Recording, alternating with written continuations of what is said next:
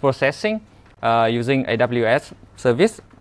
So I think while we build application, there are certain type background process, and usually like normally some background process taking much long take a lot of time to finish.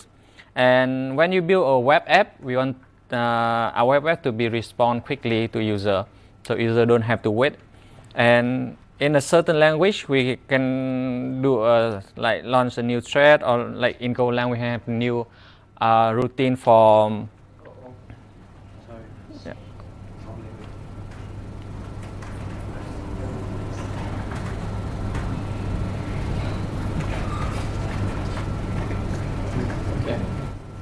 Okay, so like usually we have some background process taking so long, and we want to try to separate the background process and just to make sure that user will get response quickly. Okay, before we go to detail, I want to introduce myself. This is a link about me, and I like football very much. I play soccer every week, and I have family with a daughter.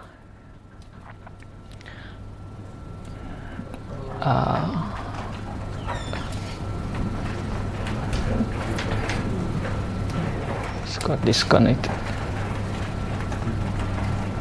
Are you running, is that Keynote or is it a PDF or something? No, it's on Google Drive. Okay. So the problem is, like, for example, we have a web app server and we have background process.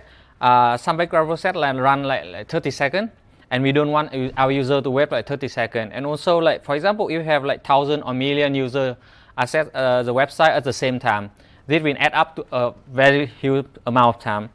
And the other way is like we try to asynchronous the background process, so it run like transparently to user, and our app server will return to user directly.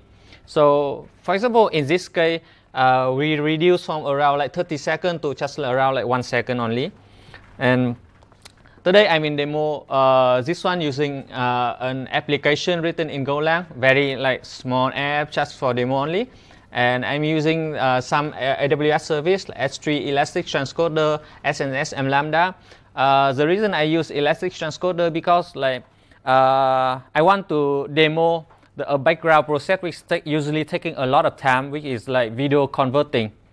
So usually, for example, imagine if user upload a video file, we want to convert video file or do some processing with the video, like taking a thumbnail, creating a multiple format for the video, then that process usually take a lot of time, and we don't want to wait for the process to be finished in order to return the user.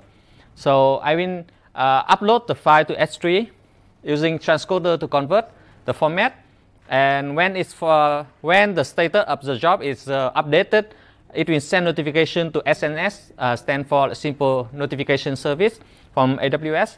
And then SNS will trigger Lambda function. And here in the Lambda function, we can do whatever we want. The reason why we have to take this kind of time is like, for example, for SNS, it can call a RESTful API, for example. But the thing is like the API must be public in order SNS to call. So a lot of time, our app is reside inside our internal network. So SNS cannot call the API directly. So that's why I have to call Lambda first to make sure Lambda and SNS in the same network, and then Lambda can call our API. Yeah. So here is sample code here. I just put here for sample only. I will post this code into GitHub, and we will. You can take a look later. Okay, now I will demo this this app. So this is the code of the application. It's very quick, very. Anybody can see? It's a bit small. You're using Gin. Are you? Yeah, now I can see. Yeah. Okay. So basically, this is just like connecting the this post method. This post method is like handling the file upload, and when we upload the file, I create a record, save it to database, and starting upload to the AWS S3, and then create a job for Transcoder for its process. And let's run this one.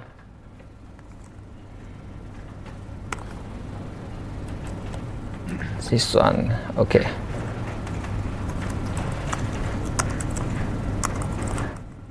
Anybody can see my comment? I don't know how to increase the size of this one. Okay, so the command is very simple. Go run main.go.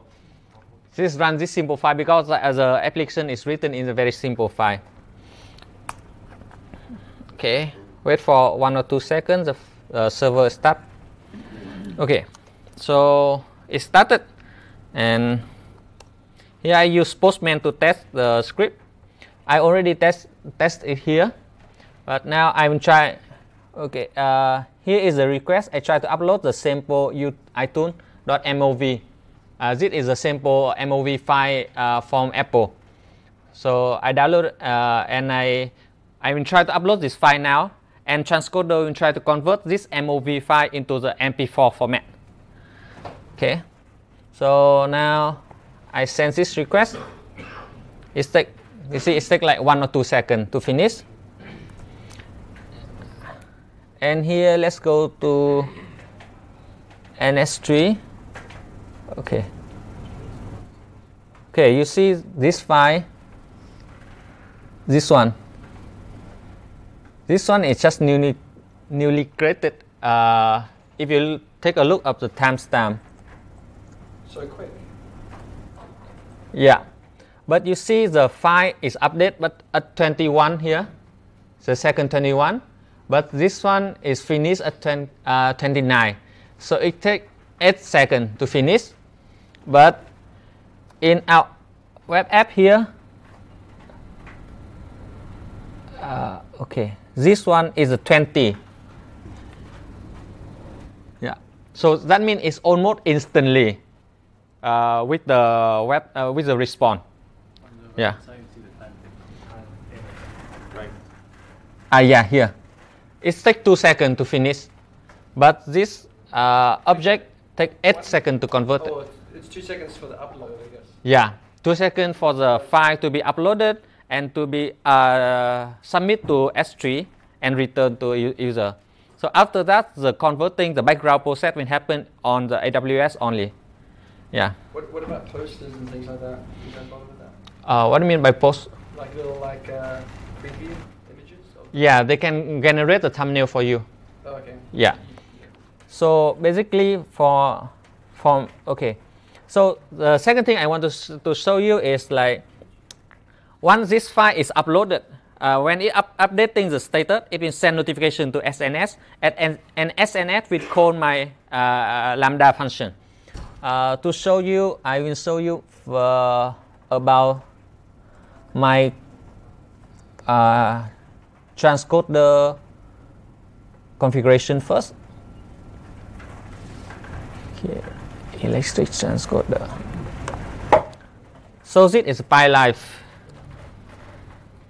So this is PyLife for transcoding, and I use this preset. I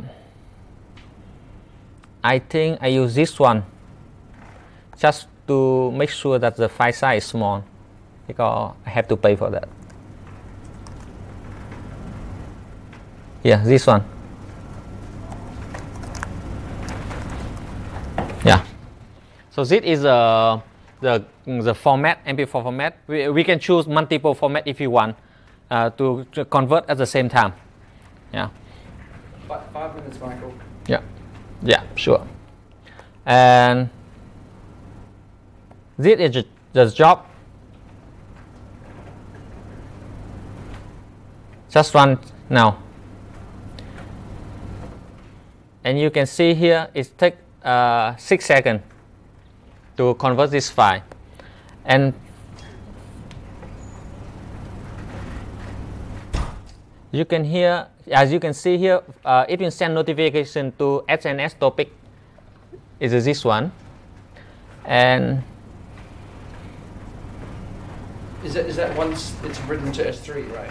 yes, Okay. yeah, and this is a topic in SNS, and here is Lambda, and Lambda will get triggered by that same topic here, and when it's triggered, it runs this code. And this code is written by Node.js. You can write whatever you want here. I just console log it for just a proof.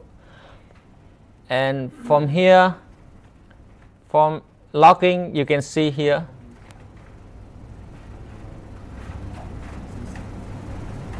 Okay. This is just an example. When the status is completed, I run a console log in the Node.js, the Lambda function just now. And here is the data is logged.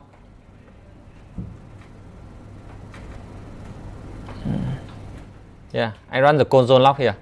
And it logs the data to console, and the CloudWatch will grab it and put it here. Yeah. Yeah, that's all for me now. Okay, thanks, Michael. Yeah. You use this technique on PropertyGuru? Yeah. So PropertyGuru handles videos, I think it does.